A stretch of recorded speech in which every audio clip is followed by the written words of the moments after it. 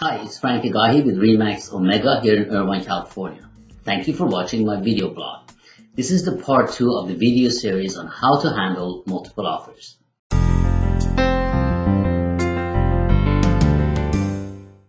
Today I'll discuss how you as a buyer can compete and increase your chances of getting your offers accepted in a multiple offer situation. Obviously, the price is the number one factor sellers take into account in choosing an offer, but it's not the only thing.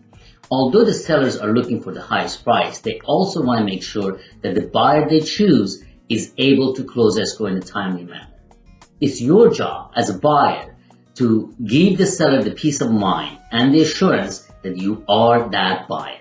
Provide detailed documentation on the source of your down payment. On the contingency periods that you have full control on, like inspection, reduce the contingency period to 10 days or even 7 days to give the sellers the assurance that you are serious about purchasing their property.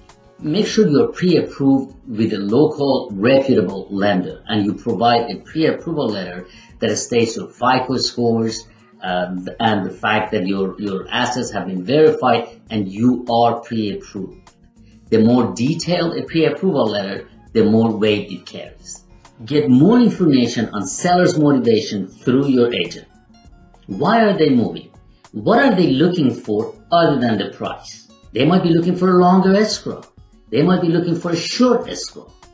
They might be looking for a short escrow and a rent back. And if you could accommodate any of their needs, that will put you a step ahead of your competition. Get personal. Remember, in a multiple offer situation, all the sellers see are contracts and documentations. You want to go beyond that. You want them to see who is buying their home. Include a letter, include a picture of your family. Tell them what you like about their home and why you decided to buy their home. All things being equal, this will give you the edge. Again, thank you for watching my video blog. And remember, who you work with matters.